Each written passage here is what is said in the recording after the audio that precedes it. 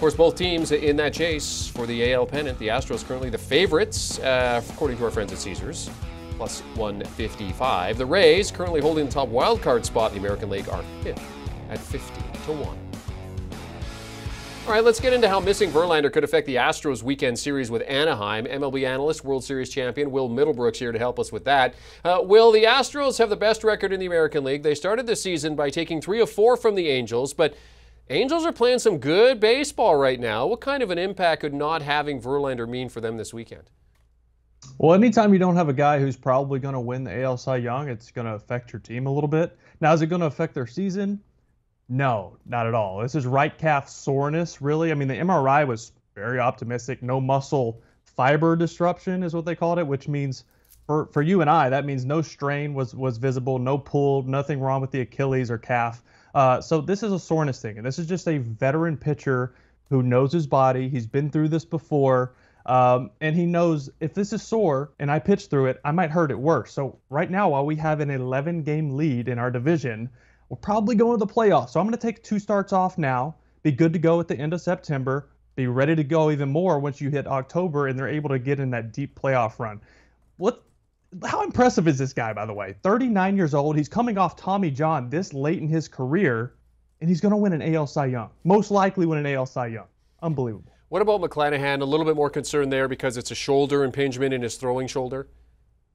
Yeah, so shoulder impingement, it's very common. I dealt with this throughout my career. I had labrum issues early on, later on in my career, but impingement it's very painful. It affects not only your velocity, but your control because of the pain and lack of mobility. What helped me the most was I got a cortisone shot and had a couple weeks off. It took the inflammation out and I was good to go. Now, unless there's something structurally wrong that the team isn't releasing information on and telling us what's wrong with it, I think he'll be good to go in a couple weeks. He needs a little rest. He will have to throw a little more than a position player had to.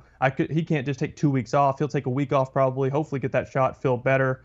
This is a Tampa Bay team that has dealt with injuries all year. Now, their development system, their scouting system in the minor league, they just keep spitting out players that we have no idea who they are. They're the 200th ranked prospect in baseball, yet they come up and they're productive at the big league level because this is just what the Rays do. Now, they're just 6 games back in the division now after the Yankees collapse over the last 40 games.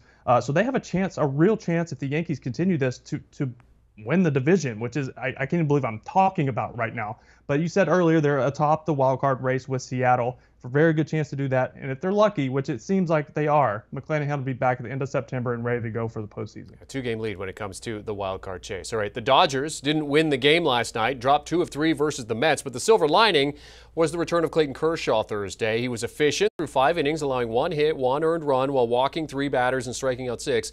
So how big is it for the Dodgers to get Kershaw back in the flow? Yeah, this is massive. I mean, the Kershaw return, considering the timing of the forearm injury to Tony Gonsolin, which, by the way, I thought initially was, kind of like a Verlander. He's sore. Let's give him some time off. He's throwing a lot of innings.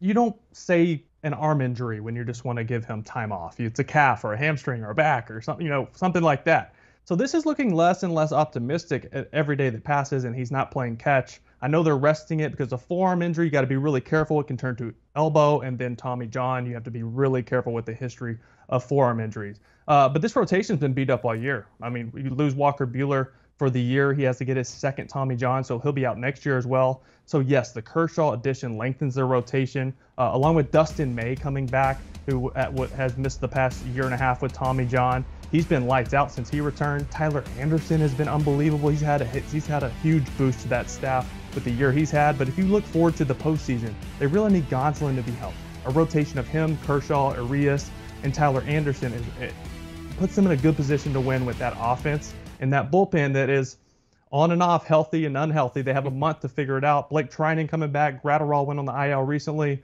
A lot of question marks with them right now. But overall, Kershaw coming back, huge boost, especially in the postseason. All right, let's get some quick hitters in some games this weekend. We'll talk with the Dodgers. They face the Padres, 3-game set. Dustin May versus Yu Darvish for the opener. Hosts minus 165 on the money line, total at 8. What kind of play do you like here, Will? Yeah, I like the Dodgers to win it. I think it's going to be a close game, but I'm not laying 165 at all. And you look at the run line, that's tempting at plus 122. but it's just one of those games I feel like it's a little more even than the odds show. And if there's not an absolute advantage, I'm not going to take a run line pick. So I'm going to go Yu Darvish over 5.5 hits allowed. He's gone over that number in 3 of his last 5 starts. Against the Dodgers this year, he's gone over that number 2 out of 3 starts. For some reason, the Dodgers just see him really well. Even when they make outs, they're loud. They hit the ball really hard against them. Despite only giving up 17 home runs this season, 4 of those have come to the Dodgers. So, like I said, they hit him hard. They see him well. I think they can get 6 hits against him. All right, Will, if the baseball season ended today, the Philadelphia Phillies would end their decade-long postseason drought. But season doesn't end today, and Milwaukee may still have something to say about that in the wild card race. Phillies face the Giants this weekend as slight underdogs. Opener has a total of 8. What's your play? I like the under. I do. I like the total set at 8. I like the under here. The Giants were one of the absolute worst run-scoring teams in baseball in the month of August. They ranked 27th in runs scored, only better than the Nationals, the A's, and the Marlins. They hit 222 as a team, and they're facing Kyle Gibson, who's allowed 2 runs or less in 5 of his 7 games since the All-Star break, so he's throwing the ball really well. And then for the Giants, Alex Cobb on the bump. He's been 2 different pitchers this year. On the road, he has over a 5 ERA, but at home, a 2.86 ERA. And let me just add, playing night games at Oracle Park in San Francisco, that marine layer comes in at night. You hit a fly ball you think's going a couple rows deep, and it gets caught on the track. It just doesn't fly as well. That plays even more into this under pick. Great stuff as always. World Series champion Will Middlebrooks giving us some of his plays for another important baseball weekend. Thanks, Will. Great to see you. There are only 4 regular season weekends left after this one. 2022 baseball season. 4? Yeah, we'll peek at a few notable games. We didn't discuss sliding Yankees. They try to do something they haven't done since 2019, win a series against Tampa Bay. Yankees coming off a 10-18 month of August, their worst winning percentage since September of 1991. Do you want a sports network that delivers everything that matters about the game? The highlights, the picks, the instant analysis, no yelling, no fake debates, no politics.